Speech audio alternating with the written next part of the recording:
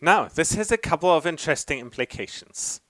The first one is, if you give me the weights, I can calculate what the polytopes are. The second one is, the inverse is also true. If you tell me where the polytopes are, I can tell you exactly what the value of each weight is, minus invariances, of course. And it's possible to estimate the complexity, where there's a nice theorem by Hannan and Rolnick that shows that the expected number of intersections along a one-dimensional trajectory is linear in the number of neurons n. So it gives us an idea about the complexity of these functions that can be implemented by hierarchical ReLU functions.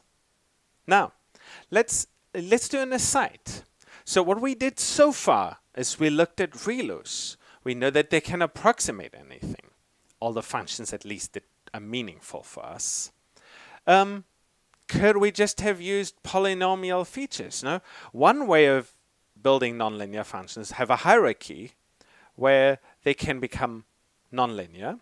An alternative would be that I have always just a shallow network, just like one hidden layer, or like not even, and just use polynomial features and just have enough of them. No? It allows us to do the same thing.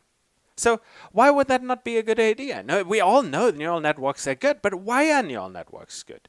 Why is it not just the same? We could just give me x1, x2 as inputs, and then we can x1 squared times x2, x1 to the power of 7, x2 to the 5.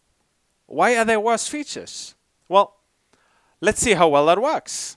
Why don't you go try polynomial features and figure out if they work well, and if they don't work well, which I'm telling you, why do they not work well? Keep in mind that we're in this low-dimensional space where we can meaningfully visualize the results.